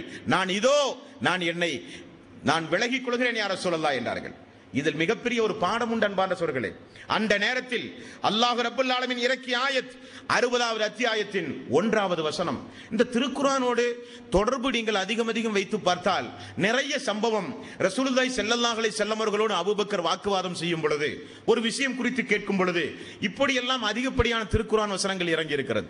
60வது அத்தியாயம் 1வது வசனம், ஹாத்திப் அவர்களுக்கும் இன்னும் யாரும் இப்படிப்பட்ட காரியத்தில் ஈடுபடக்கூடாது என்பதற்காக வேண்டி சொர்க்கவாசியாக திகழ்கிற அவருக்கு அல்லாஹ் இறக்குகிற ஆயத், யா அய்யுஹல்லதீன ஆமனூ, ஈமான் கொண்டவர்களே, லா தத்தஹிது அதுவி வ அதுவுக்கும் அவுலியா துல்கூன இலைஹிம் பில் மவத்தா.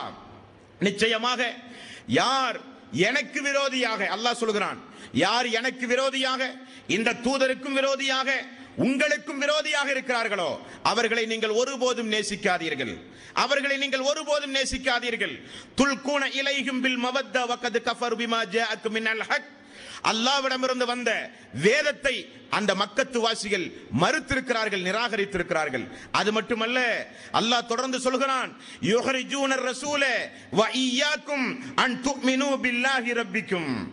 அவர்கள் அல்லாஹ்வுடைய ரசூலையும் மார்க்கத்தை ஏற்றுக்கொண்டீர்கள் என்கிற ஒரே காரணத்திற்காக வேண்டி உங்களையும் அவர்கள் வெளியேற்றியவர்கள், அவர்களை நீங்கள் நேசிக்காதீர்கள். ஹாத்திபுக்கு அல்லாஹ் சொல்கிறான், ஹாத்திபே, உறவினர்கள் இருக்கலாம், குடும்பத்தார்கள் இருக்கலாம், ஆனால் அவர்கள் எல்லாம் யார்?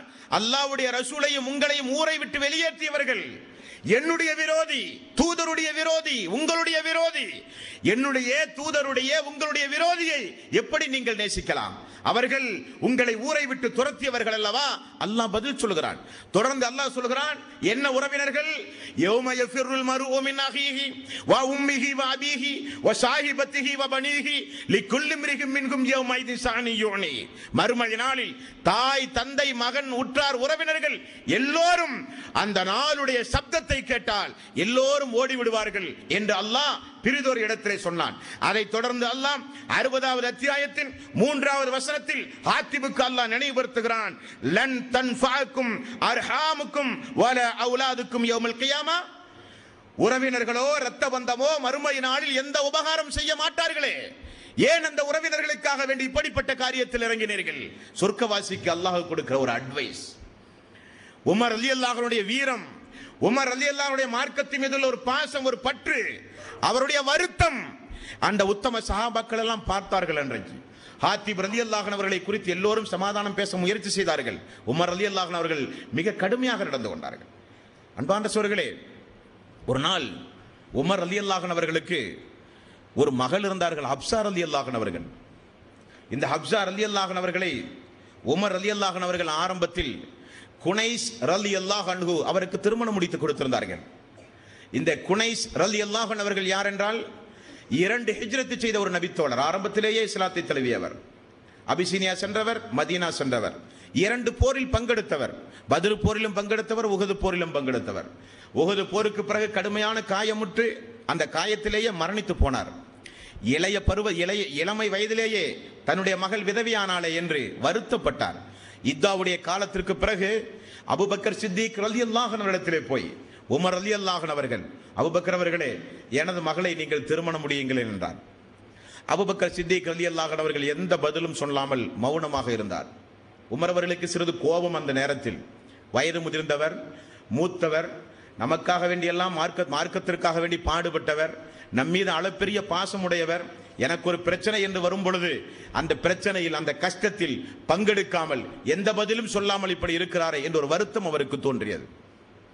நேராக உஸ்மான் ரலியல்லாஹு இடத்திலே போகிறார். அந்த நேரத்தில் உஸ்மான் ரலியல்லாஹு அன்ஹு அவர்களுடைய மனைவி ருக்கையா ரலியல்லாஹு அவர்கள் இறந்து போயிருந்த நேரம், அவராவது திருமணம் முடிப்பாரே நமது மகளை என்று சொல்லி உஸ்மான் ரலியல்லாஹு இடத்திலே போய், உஸ்மான் அவர்களே, எனது மகளை நீங்கள் திருமணம் முடியுங்களேன் என்றார். அவர், அல்லாஹ்வுடைய தூதருடைய மகளை நான் திருமணம் முடித்திருந்தேன் ருக்கையா, பத்ர் போர் நீங்கள் நடந்து கொண்டிருக்கும் போது இறந்து போய்விட்டார்கள், அந்த துக்கத்திலே இருந்து இன்னும் நான் மீளவில்லை, கொஞ்ச நாள் பொறுத்து பார்ப்போம் என்று அவரும் சொல்லி விடுகிறார். மிகப்பெரிய வருத்தம் அவருக்கு. உமர் ரலியல்லாஹு அன்ஹு அவர்களுக்கு அப்படியே வருகிறது. 2 தோழர்களும், மழையாக நான் நம்பியிருந்த 2 தோழர்களும் எனது மகளை திருமணம் முடிக்க முன்வரவில்லையே என்று அவருக்கு ஒரு வருத்தம். அந்த வருத்தத்தை அல்லாஹ்வுடைய ரசூலிடத்திலே போய் சொல்கிறார். நபிகள் நாயகம் ஸல்லல்லாஹு அலைஹி வஸல்லம் அவர்கள் அருமையாக சொன்னார்கள், உஸ்மான் ரலியல்லாஹு அன்ஹு அவர்கள் உங்களுடைய மகளை திருமணம் முடிக்கவும் மாட்டார், உங்களுடைய மகளுக்கு உஸ்மான் ரலியல்லாஹு அன்ஹு அவர்கள் பொருத்தமானவரும் அல்ல என்று சொல்கிறார். அவருடைய வாசகத்தின் மூலம் உமர் ரலியல்லாஹு அன்ஹு அவர்கள் என்ன யார ரசூலுல்லாஹ் சொல்கிறேன் என்றால், உனது மகளை நான் திருமணம் முடிக்கிறேன் என்றார்கள் ரசூலுல்லாஹி ஸல்லல்லாஹு அலைஹி வஸல்லம். அந்த நற்செய்தியை பார்த்து உமர் அவர்கள் சொல்கிறார், நான் நிலைகுலைந்து போனேன், ஆச்சரியத்தினுடைய விளிம்புக்கே நான் சென்றேன். அல்லாஹ்வுடைய ரசூலுடைய கையை பிடித்து நான் முத்தமிட்டு ஓடி வந்து எனது மகளுக்கு அந்த நற்செய்தியை சொல்லி அபூபக்கர் சித்தீக் ரலியல்லாஹு அன்ஹு இடத்திலே சொல்வதற்காக வேண்டி ஓடி வந்தேன். ஓடி வருகிற வேகத்தை அபூபக்கர் சித்திக் அவர்கள் பார்த்து விட்டார்கள். பார்த்து கத்தாபின் மகன் உமர் அவர்களே வாருங்கள் என்றார். என்ன அபூபக்கரே, அல்லாஹ்வுடைய ரசூல் உங்களுடைய மகளை திருமணம் முடிப்பதாக எண்ணி இருந்தது எனக்கு தெரியும், ஆகவேதான் நான் திருமணம் முடிப்பது விஷயம் குறித்து அபிப்பிராயம் சொல்லவில்லை என்றார். பெரிய ஒரு ஆச்சரியம். தவறாக நினைத்த ஒரு மாமனிதர் இந்த அபூபக்கர் சித்திக் ரலியல்லாஹு அன்ஹு அவர்கள் இந்த அளவுக்கு எல்லா நிலைகளிலும் ஒரு முதிர்ந்தவராக இருக்கிறாரே என்ற ஒரு ஆச்சரியத்தோடு உஸ்மான் ரலியல்லாஹு அன்ஹு இடத்திலே ஓடினார். உஸ்மான் ரலியல்லாஹு அன்ஹு அவர்கள் சொன்னார்கள், தோழரே உமர் அவர்களே, ருக்கையா மரணித்தவுடன் ரசூலுல்லாஹி ஸல்லல்லாஹு அலைஹி வஸல்லம் என்னுடைய நிலைமையை பார்த்து அல்லாஹ்வுடைய ரசூல் என்னை கூப்பிட்டு, எனக்கு இன்னொரு மகள் உண்டு உம்மு குல்தூம், அவரை நீங்கள் திருமணம் முடியுங்கள், இந்த உமருடைய மகள் ஹப்சாவை நான் முடிக்கிறேன் என்று அல்லாஹ்வுடைய ரசூல் முன்னதாகவே எங்கிட்டையும் சொன்னார்கள் என்று சொன்னார்கள். அல்லாஹ்வுடைய சஹாபாக்கள், அல்லாஹ்வுடைய தூதர் உருவாக்கிய அந்த சஹாபாக்கள், அவர்களுடைய எண்ணம், அவர்களுடைய குடும்ப பாரம்பரியம், அவர்கள் ஒருவருக்கொருவர் இருக்கிற பாசம், அவர்களுக்கு இருக்கிற பற்று எல்லாம் பாருங்கள் அன்பான சகோதரர்களே. ஹுதைபியா உடன்படிக்கை வரலாற்றில் ஒரு முத்தாய்ப்பான உடன்படிக்கை, ஒரு சம்பவம். ரசூலுல்லாஹி ஸல்லல்லாஹு அலைஹி வஸல்லம் எல்லோரையும் உம்ராவுக்கு வாருங்கள் என்று புறப்பட்டு துல்ஹலைபா வந்து எஹ்ராம் கட்டி அதற்குரிய குர்பான் பிராணியோடு ரசூலுல்லாஹி ஸல்லல்லாஹு அலைஹி வஸல்லம் கஅபாவுக்கு புறப்படும் பொழுது உமர் ரலியல்லாஹு அன்ஹு அவர்கள் வந்து சொன்னார்கள், யா ரசூலல்லாஹ், போறது உம்ராவாக இருந்தாலும் போறது நற்கர்மங்களாக இருந்தாலும் ஆயுதங்களை கையில் வைத்துக் கொள்வதில் எந்த தவறும் இல்லையே, ஒரு முன்னேற்பாடோடு போவது எந்த தவறும் இல்லையே, திடீரென தாக்கினால் நம்முடைய நிலைமை என்னாவது? உடனே ரசூலுல்லாஹி ஸல்லல்லாஹு அலைஹி வஸல்லம் உமர் அவருடைய ஆலோசனைப்படி எல்லோரும் ஆயுதம் தாங்கி வாருங்கள் என்று சொல்ல ஆயுதத்தோடு புறப்பட்டார்கள்.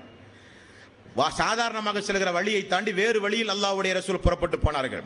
ஹுதைபியா இடம் வந்தவுடன் மக்கத்து குறைஷிகள் எல்லாம் ரசூல் ஸல்லல்லாஹு அலைஹி வஸல்லம் அவர்களை தடுத்து விடுகிறார்கள். அது ஒரு நீண்ட ஒரு சம்பவம். இங்கே உமர் ரலியல்லாஹு அன்ஹுடைய வாழ்க்கையிலே உள்ள பாடத்தை, படிப்பினையை நாம் இந்த இடத்தில் கவனிக்க வேண்டும். ஹுதைபியா என்று சொல்லப்படுகிற அந்த இடத்தில் ரசூலுல்லாஹி ஸல்லல்லாஹு அலைஹி வஸல்லம் அவர்களும் சஹாபாக்களும் இருந்து கொண்டிருக்கிற பொழுது குறைஷிகள் எல்லாம் சேர்ந்து ஒரு சதித்திட்டம் தீட்டுகிறார்கள். அந்த நேரத்தில் ரசூலுல்லாஹி ஸல்லல்லாஹு அலைஹி வஸல்லம் உஸ்மான் ரலியல்லாஹு அன்ஹு அவர்களை அனுப்புகிறார்கள். நீங்கள் போய் மக்காவிலே போய் குறைஷிகளிடத்திலே போய், நாம் இப்படி வந்திருக்கிறோம், உம்ரா மட்டும்தான் செய்வோம், நமக்கு மத்தியிலே போர் கிடையாது, தாக்குதல் கிடையாது, புனிதத்தன்மையை நாடி வந்திருக்கிறோம், நீங்கள் அனுமதி கொடுக்க வேண்டும் என்று பிரதிநிதியாக ரசூலுல்லாஹி ஸல்லல்லாஹு அலைஹி வஸல்லம் அனுப்புகிறார். போற வழியில் உஸ்மான் ரலியல்லாஹு அன்ஹு அவர்களை பிடிக்கிறார்கள், மரியாதை கொடுக்கிறார்கள். உஸ்மானே, நீங்கள் வேண்டுமானால் உம்ரா செய்யுங்கள், அவர்கள் வர நாங்கள் அனுமதிக்க மாட்டோம் என்றார். உஸ்மான் ரலியல்லாஹு அன்ஹு அவர்கள் தெளிவாக சொன்னார்கள், அல்லாஹ்வுடைய ரசூலோடு நாங்கள் உம்ரா செய்ய வந்திருக்கிறோம், அனுமதித்தால் அவருக்கு அனுமதி இருந்தால் தான் நான் அந்த அனுமதியை செய்வேன், அவருக்கு அனுமதி இல்லை என்றால் எனக்கும் அந்த அனுமதி வேண்டாம். அது குறைஷிகளுக்கு கோபம் வந்தது.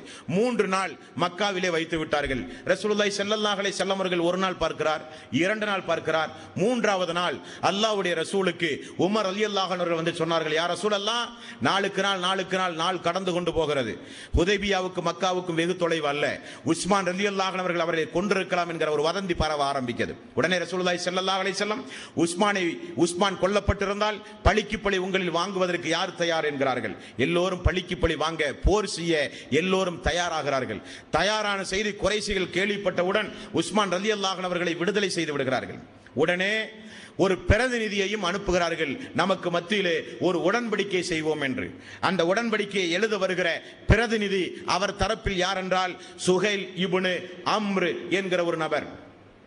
இந்த சுஹைல் இப்னு அம்ர் வந்து அமர்ந்து போடுகிற உடன்படிக்கை வாசகத்தை பார்த்தால் யார் படித்தாலும் உடனடியாக கோபப்படுகிற வாசகம். அந்த வாசகத்துடைய முதல் வாசகம், 10 ஆண்டு காலம் நமக்கு மத்தியிலே போர் கிடையாது, அது பிரச்சனை இல்லை. 2வது, நீங்கள் இந்த ஆண்டு இப்பொழுது வந்திருக்கிறீர்கள், இப்பொழுது உங்களுக்கு உம்ரா செய்ய அனுமதி கிடையாது. அடுத்த ஆண்டு நீங்கள் உம்ராவுக்கு வர வேண்டுமானால் 3 நாள் தான் நீங்கள் தங்க வேண்டும் மக்காவில். வருகிற பொழுது நீங்கள் ஆயுதம் தாங்கி வரக்கூடாது. உங்களை பாதுகாத்துக் கொள்ள வாள் வைத்திருக்கலாம், அதையும் யாரை கொண்டு நீங்கள் தாக்கக்கூடாது. மூன்றாவது, இதுதான் எல்லா சஹாபாக்களையும் ஆத்திரத்திற்கு உள்ளாக்கியது. மூன்றாவது, குறைசி குலத்தை சார்ந்த எங்களில் யாராவது உங்களுடைய மார்க்கத்தை பின்பற்றி மதீனாவுக்கு வந்தால் நீங்கள் மதீனாவில் வைக்கக்கூடாது, உடனே நீங்கள் மக்காவுக்கு திருப்பி அனுப்ப வேண்டும். அடுத்தது அவர்கள் சொன்னார்கள், மதீனாவிலிருந்து யாராவது மக்காவுக்கு வந்தால் நாங்கள் பிடித்து வைப்போம், திரும்ப அனுப்ப மாட்டோம். யாராவது ஏற்றுக்கொள்வார்களா இதை? மக்காவில இருந்து யாராவது மதீனாவுக்கு போனால் திரும்ப அனுப்ப வேண்டுமா? மதீனாவில இருந்து யாராவது வியாபாரம் நிமித்தமாகவோ ஏதாவது ஒரு காரியத்திற்கு மக்காவுக்கு போனால் பிடித்து வைப்பார்களா, விட மாட்டார்களாம். ரசூலுல்லாஹி ஸல்லல்லாஹு அலைஹி வஸல்லம் எல்லாவற்றையும் பார்த்தார்கள். பார்த்துவிட்டு அந்த ஒப்பந்தத்தை முழுக்க முழுக்க எழுதுங்கள் என்று ரசூலுல்லாஹி ஸல்லல்லாஹு அலைஹி வஸல்லம் அவர்கள் சொன்னார்கள். உமர் ரலியல்லாஹு அன்ஹு அவர்கள், யா ரசூலல்லாஹ், என்ன ஒப்பந்தம் இது? நீங்கள் அல்லாஹ்வுடைய ரசூல், உண்மையான அல்லாஹ்வுடைய ரசூல் தானே? ஆமாம். இறங்கப்பட்ட வேதம் அல்லாஹ்வுடைய வேதம் தானே? ஆமாம். ஏன் இறை நிராகரிப்பாளர்களுக்கு நாம் பணிந்து போக வேண்டும்? இது என்ன ஒப்பந்தம் யா ரசூலல்லாஹ் என்றார்கள். அபூபக்கர் சித்திக் அவர்கள், அமைதியாக இருங்கள், அமைதியாக இருங்கள் என்றார்கள். இது ஒப்பந்தம் எழுத போகிறது. ஒப்பந்தம் எழுதும் பொழுது ரசூலுல்லாஹி ஸல்லல்லாஹு அலைஹி வஸல்லம் அலி அவர்களை அழைத்து எழுதச் சொல்கிறார். எழுதும் பொழுது பிஸ்மில்லாஹிர் ரஹ்மானிர் ரஹீம், பிஸ்மில்லாஹிர் ரஹ்மானிர் ரஹீம். உடனே சுகைல் சொல்கிறார், அது என்ன ரஹ்மான் ரஹீம், அதெல்லாம் எங்களுக்கு உடன்பாடு கிடையாது. பிஸ்மிக்க அல்லாஹும்ம, அல்லாஹ்வின் திருப்பெயரால் என்று எழுதுங்கள் என்கிறார்கள். எல்லோருக்கும் கோபம் மீண்டும் அதிகமானது. சரி, பிஸ்மிக்க அல்லாஹும்ம எழுதுங்கள் அலியே. இரண்டாவது, அல்லாஹ்வுடைய தூதர் முஹம்மது நபி ஸல்லல்லாஹு அலைஹி வஸல்லம் அவர்கள் எழுதுகிறேன். இரண்டாவது வாசகம். சுகைல் சொன்னார், உங்களை தூதராக ஏற்றுக்கொண்டால் தான் பிரச்சனை இல்லையே, அப்துல்லாவின் மகன் முஹம்மது என்று எழுதுங்கள். ரசூலுல்லாஹி ஸல்லல்லாஹு அலைஹி வஸல்லம் அதை எழுதுங்கள் என்று. அப்படி அந்த உடன்படிக்கை இன்னும் எழுதவில்லை. எழுதுகிற நேரத்தில் அல்லாஹ்வுடைய ரசூல் ஒரு ஜமாத்தோடு ஹுதைபியா என்கிற இடம் வரை வந்து விட்டார், மக்காவுக்கு அருகில் என்கிற செய்தி மக்காவில் ஒரு நபித்தோழருக்கு தெரிகிறது. அவருடைய பெயர் அபு ஜந்தல். இந்த அபு ஜந்தல் யார் என்றால், எழுத வந்திருக்கிற பிரதிநிதியாக வந்திருக்கிற சுகைலுடைய சொந்த மகன். கையில் விலங்கோடு ரசூலுல்லாஹி ஸல்லல்லாஹு அலைஹி வஸல்லம் அவர்கள் ஹுதைபியா வந்திருக்கிறார் தெரிந்தவுடன், தந்தை பிரதிநிதியாக ஹுதைபியாவுக்கு வந்தது தெரிந்தவுடன் வீட்டிலிருந்து தப்பித்து ஓடி வந்து ரசூலுல்லாஹி ஸல்லல்லாஹு அலைஹி வஸல்லம் சபையிலே விழுகிறார். யா ரசூலல்லாஹ், நான் அபூ ஜந்தல், இஸ்லாத்தை ஏற்றவன், இந்த பாவிகள் என்னை அடைத்து வைத்து கொடுமை செய்கிறார்கள் யா ரசூலல்லாஹ் என்றார்கள். சுகைல் சொன்னான், ஒப்பந்தத்தினுடைய விதி கடுமையாக பின்பற்றப்பட வேண்டும். இந்த அபூ ஜந்தலை நீங்கள் மக்காவுக்கு திரும்ப அனுப்ப வேண்டும். அதுதானே ஒப்பந்தம், அதுதானே ஒப்பந்தம். அல்லாஹ்வுடைய ரசூல் சொன்னார்கள், சுகையிலே ஒப்பந்தம் கையெழுத்தாகவே இல்லையே, இந்த சகோதரனை எங்களோடு தாருங்களேன், எங்களோடு தாருங்களேன் இந்த சகோதரனை, ஏன் வைத்து இப்படி சித்திரவதை செய்கிறீர்கள்? முடியாது, தர முடியாது, பேசியது தான் என்று சொல்லி கதற கதற அபூ ஜந்தல் கதற கதற அழைத்து செல்லப்படுகிறார் மக்காவுக்கு. உமர் ரலியல்லாஹு அன்ஹு அவர்கள் எப்படி சமாதானமானார் என்றால், அபூபக்கர் சித்திக்குடைய ஒரே வார்த்தை. அபூபக்கர் அவர்கள் சொன்னார்கள், உமர் அவர்களே, அல்லாஹ்வுடைய ரசூல் வஹீயின் அடிப்படையில் அந்த ஒப்பந்தத்தை எழுதியிருக்கிறார், எல்லாம் நன்மையாக முடியும் என்றார். ஒரு காலத்தில் 10 வருடம் அந்த ஒப்பந்தம் நீடித்தது. ஒப்பந்தத்துடைய விதிமுறை, அப்படி பிடிக்கப்படுகிற நபர்களுக்கு எந்த தீங்கும் விளைவிக்க கூடாது. சஹாபாக்கள் நடந்து பிரச்சாரம் செய்து அல்லாஹ்வுடைய ரசூல் மதீனாவில், பிடிக்கப்பட்ட மக்காவில் கடுமையான பிரச்சாரம் செய்து எல்லோரும் இஸ்லாத்தை தழுவ ஆரம்பித்தார்கள். ஓடி வந்து அவர்களையும் கொண்டு வந்து மதீனாவிலே ஒப்படைத்து ஒப்பந்தத்தை ரத்து செய்தார்கள். உமர் ரலியல்லாஹு அன்ஹு அவர்கள் சொன்னார்கள், அல்லாஹ்வே மிகப்பெரியவன், அல்லாஹ்வுடைய ரசூல் உண்மையான அல்லாஹ்வுடைய ரசூல் தான், நான் அந்த நேரத்தில் ஆவேசப்பட்டேன், உண்மைதான் என்று ஹுதைபியா உடன்படிக்கை சம்பவம். இப்படி உமர் ரலியல்லாஹுடைய வாழ்க்கையை தொட்டு வரக்கூடிய ஒவ்வொரு வகைகளிலும் ஒவ்வொரு நிலைகளிலும் நிறைய பாடங்கள் உண்டு. அன்பார்ந்த சகோதரர்களே, இன்ஷா அல்லாஹ் நாளைய தினம் இந்த உமர் அவருடைய ஆட்சி காலம் உண்மையிலேயே ஒரு பொற்காலம். உலக வரலாற்று ஆசிரியர்கள் எல்லாம் அல்லாஹ்வுடைய ரசூலுக்கு பிறகு ஒரு ஆட்சியை பார்த்து, ஆட்சியினுடைய நடைமுறையை பார்த்து, ஆட்சி அதிகாரத்தை பார்த்து, நீதத்தை பார்த்து, மனித உரிமை பேணலை பார்த்து ஆச்சரியப்பட்ட சம்பவங்களை இன்ஷா அல்லாஹ் நாளைய தினம் பார்ப்போம். வாஹிரு தவானா அனில் ஹம்துலில்லாஹி ரப்பில் ஆலமீன். அஸ்ஸலாமு அலைக்கும் வரஹ்மத்துல்லாஹி வபரகாத்துஹு.